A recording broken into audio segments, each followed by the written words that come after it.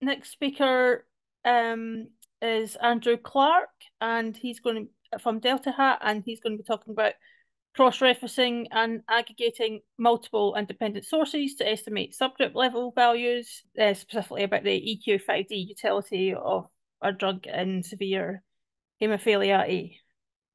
Thanks. Hi, can you all hear me okay? Yeah, we can hear you fine. Yeah, great. Great. Okay, so welcome to my presentation on cross-referencing and aggregating multiple independent sources to estimate subgroup level values. So in this talk, what I'm essentially going to do is describe an approach that I developed in R to estimate the utility for a particular group of individuals that was previously unreported. So this work focuses on a drug called emicizumab, which is a novel treatment for severe haemophilia A that restores the function of missing activated factor VIII. That's an essential blood clotting protein, which is deficient in people with haemophilia A, which leads them to have bleeds. And in this talk, we're going to focus in particular on two studies, both of which concern emicizumab prophylaxis for treating severe haemophilia A. The first of these studies was Haven 3, and this enrolled 152 patients that were split across into two groups. So the first group are patients that were previously treated with episodic factor VIII, and these patients were randomized to arms A, B, and C. And the remaining 63 patients who had all previously received prophylactic treatment were assigned to arm D directly. And it's this arm that we're particularly interested in because unlike arms A, B, and C, we have no information on their utility. There's also the Haven 4 study, which is important to us because it has overlap with the patients in arm D of Haven 3. And this study enrolled 48 patients that were split across two cohorts. The first is the running cohort, and the second is the expansion cohort. Because of the data that's available to us, we're only going to consider the expansion cohort from Haven 4 alongside the Haven 3 arms. And it's worth mentioning that Haven 4's expansion cohort is made up of patients that were both treated, had either episodic or prophylactic prior treatment. So as I alluded to in the previous slide, the core objective or the core problem that we're dealing with in this talk is the fact that although we have information on the utility for patients in arm A, B, and C, we lack any information on the utility for patients in arm D. And of course, this information is really important if we want to do things like perform indirect treatment comparisons in populations like arm D. And so this brings us to the aim of this presentation and the work we've done, which is to estimate the unreported arm D utilities. So before I go on to actually outline the approach we developed in R, I want to give a quick overview of the data that's available to us. Briefly speaking, that comes in two main forms. So we've got information that's available in a series of published articles, as well as some tables we've extracted from publicly available clinical trials documents. So I'll give an overview of the most important bits of information here and explain kind of how we use them. The first thing that we've got are a series of figures from Skinner et al. And that study provides these figures, which essentially give us a series of utilities that are reported for patients with a particular patient characteristic. So, for example, what you can see in orange on this graph are utilities for all of those patients that were previously treated with prophylaxis treatments. And it's worth noting that that's made up of patients across the entire of Haven 3, as well as the Haven 4 expansion cohort. Sorry, it's not changing. So we also have these utilities which have been reported explicitly for arms A, B, and C on selected time points, but we don't have anything for arm D here. We have standard information like the patient characteristics by study arm, and then we have this useful table that tells us essentially the number of patients in each of the study arms on each of the key weeks that reported or failed to report their EQ5D utility. And so when we take all of this information together, what we're essentially trying to do is take the utilities in the top left and try to reverse engineer from these using all of the rest of the information, what the utilities would need to be for each of the individual arms in order to recover that information. And this will give us the Haven 3 arm D utility that we're interested in. So the way that we initially attempted to do this was to essentially take all of the information and express it as a series of simultaneous equations. I know it won't be obvious why we did this or kind of how. So I'm going to walk through a quick example that hopefully brings you on board with the idea. So what we saw in the previous slide was that for all of the patients that previously received prophylaxis treatment, they had a mean utility of 0.74 at baseline. And what we can tell from the number of patients reporting their utilities and their patient characteristics is that 68% of these patients must have come from Arm D, whilst 32% must have come from the Haven 4 expansion cohort. And so we can capture this information in a really simple linear equation. And if we repeat this process for each of the patient characteristics for which we have one of these aggregated utilities, so basically one of the plots from the Skinner et al. Study, we end up with a system of equations that looks something like this. And what this basically tells us is the breakdown of the ARM-specific utilities, the ARM-specific contributions to those utilities. And the reason that we do this is that it gives us all of the information we need in theory to estimate or solve for the missing values which correspond to those ARM-specific utilities we're interested in. So you can think of this as a way to kind of transpose the utility information from the domain of the patient characteristics to the domain of the ARMs. And so the way that we initially tried to do this was by converting this into a matrix and then providing this as an input to the qr.solve function in R. But in doing this, we found two main problems. The first problem was that the utilities we got out were generally way beyond 1 or sometimes below 0. And so ultimately they weren't plausible utilities.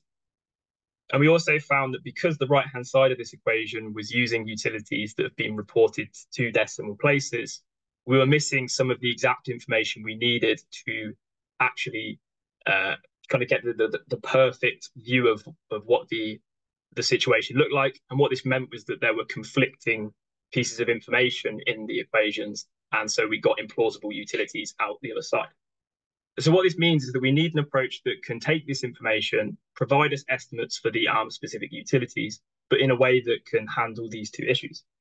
And so this is where we turn to linear programming. So we use an R package called R-GLPK, which is an R interface to quite a popular tool called the GNU Linear Programming Kit. I won't go into the specifics of what linear programming does here, but the basic idea is really similar to the simultaneous equations, where we are essentially specifying a series of constraints as equations that map out a problem space. Then the linear program uses some clever maths to efficiently identify a series of utilities which are consistent with those constraints. And the reason that we use the linear programming approach is that it gives us some additional functionality that allows us to accommodate for these two issues. And so specifically to deal with the implausible utilities, we utilize the fact that the RGLPK has solution boundaries. And so we can specify an upper and lower bound on the range of utilities, so such that, for example, they fall between 0 and 1. And secondly, to deal with the rounding issue, we use the fact that in RGLPK, we can specify the constraints not only as linear equations, but also using inequalities. And this allows us to relax conditions that we're working with so that we target a range of utilities rather than an exact utility. And so we can replace our constraint with a range to 3 decimal places that would round to the target utility to 2 decimal places. So I appreciate that what I've said up until this point has been pretty abstract. So I'm going to give a quick take a step back and give an overview of the steps so far. So the first thing that we do is we take from these published sources, we attempt to extract a series of utilities that have been aggregated over key patient characteristics. We then establish the percentage of patients in each arm that actually contributed to those utilities, and then express this information as a series of simple linear equations. We can then replace the equalities with a pair of inequalities that account for rounding and provide this directly as an input to RGLPK alongside a pair of solution boundaries that ensure we get solutions within a plausible range. This gives us an estimate of the ARM3D utility for a particular week, and we would then repeat the entire process for each of the weeks in the study that we want to reach an estimate. So, of course, to apply this approach, we need some data. And in this context, to get this, we simulate some pseudo patient level data, which is initially the distribution of patient characteristics at baseline, which is consistent with what's reported in the clinical trials documents. But there are a couple of sources of variance that we need to account for that introduce some uncertainty to the patient characteristics of the reporting population. So we've already seen that there's a handful of patients on each week that fail to report their utility. And what this means is we don't know exactly which patients are the ones who contribute to the utility values we see in the Skinner et al. Figures. And secondly, we know from the R-HTA information, which is one of the clinical trials provider, the documents, that a small number of patients actually switch their dosing regimen, but we don't know which dosing regimen they switch to. And so there's some uncertainty from, I think, week 25 onwards about what dosing regimen particular individuals are. The way that we deal with this is that we take the initial distribution of patient characteristics at baseline, put this into a data frame, and duplicate this 100,000 times. And then for each of these data frames, we sample patients at random who we kind of force to fail to report and switch their dosing regimen.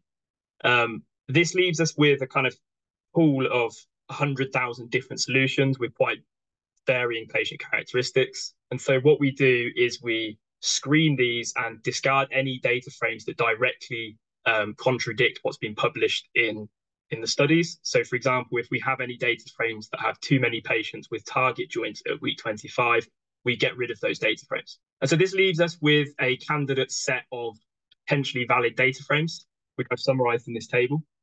And what you can see is that there is still some residual uncertainty in the patient characteristics. And that's because we don't know precisely which patients, we can't narrow it down, to kind of one group of patients because we simply don't have the information available to do that. And so what it means in terms of applying the approach is that we have multiple different data frames, each of which is possibly valid. So we'll apply the approach to each of them and report an average estimate alongside a range. And so this is exactly what we did. And specifically, we configured our linear program to have initial solution boundaries of 0.55 to 0.85, which is a trade-off between what we expect plausible range of the utility to be for this group of patients, alongside the fact that the narrower we can make this in practice, the more efficient the solving will be. And what we find is that our estimated utilities are initially predicted to be 0.79 at week 0 and rise up to 0.82 in week 49. And if we look at the range associated with the point estimates, we can see that for all but 1 week, they're identical. It's only in week 25 where we see a small amount of variance of 0.01. As this all tells us that our estimated utilities were largely unaffected by the residual variance in patient characteristics that we saw on the previous slide. And so a question you might have at this stage is, what impact did the choice of solution boundary have on the estimated utilities? So to explore this, what we did was we took the initial solution boundaries and relaxed them increasingly in 2 separate scenarios. And what we found in these more relaxed scenarios was that the estimates were largely unchanged. It was only in week 13 where the estimated utility changed from 0.8 to 0.81, and that was also carried through to the associated range. And so similar to the previous slide, this gives us some confidence that the predicted utilities were largely robust to the choice of solution boundaries. In terms of future work, there are limitations associated with this methodology that if we have more time, we would like to have explored. And so the main one of these being the fact that we've only really considered constraints at the aggregate level here. So kind of things that are placed across the study arms. But we know there's also useful information in these sources that we could use to place constraints at the patient level if we included an element of individual level simulation. And this could lead to further insights. So another pair of limitations that surround the data rather than the methodology are the fact that firstly, we are fundamentally using information that's not quite perfect because it's already been rounded. And whilst we try to account for this, if we had the true value, we may have, it could have an impact on the results. And similarly, we're using lots of different information from lots of different sources, but we can't guarantee that we're always comparing like for like values. So in some cases, we might have a value that's been modeled from one source versus observed in another. And the distinction isn't always clear. And again, that might be something that has an impact on the results.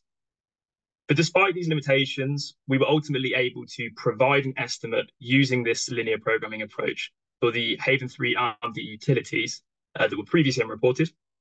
And specifically, we estimated an increase of 0.03 from week 0. From week 0 to week 49, which was from an increase of 0.79 up to 0.82. So thank you for listening. If there's any questions, I'll take them. Yeah, thanks for that. Yeah, as a mathematician and statistician by background, yeah, really useful. That you were able to have a mathematical solution to your problem. I was just wondering, if you'd have you actually like tested how well this mythology works? Like, say, like if you ignored arm D, where you don't have the information, have you looked at the other arms where you did have the information and used this mythology and see how well it predicted for the things that you do have?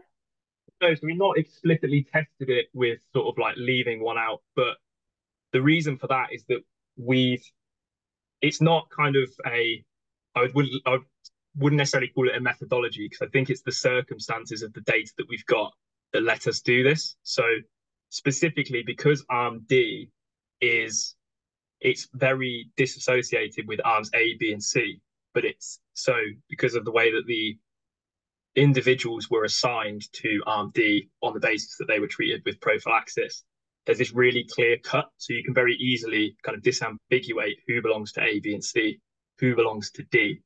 And so it allows you to get some kind of estimates for the arm D. Whereas I think the approach would not work particularly well for arms A, B, and C on the basis that it'd be very difficult to kind of disambiguate those patients because they've got very similar characteristics. But yeah, I think in terms of next steps for this, it's certainly something to do is to try and tease out the methodology and validate that against some sort of like ground truth. Yeah, so Sven has just posted a question, no, two questions in the chat. So I'll read them out for you or give you some time to read them. Yeah, so Yeah. apologies. Sorry, did you want me to answer them straight away or? Yeah, you could do. Yeah, I think everybody can read them.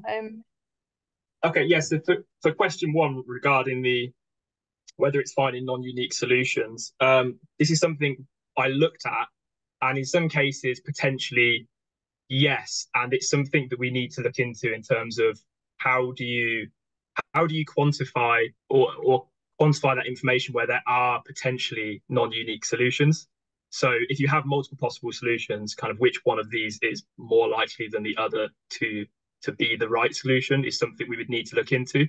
What I would say here is because of the amount of constraints we have, the sort of solution space is really narrow. So even when there are, say, non-unique solutions, they're within such a tight range that it's not going to create, I don't think, a material difference. And in terms of uncertainty around the different estimates, the different time points, so those, I guess that's in relation to these sort of error bars here.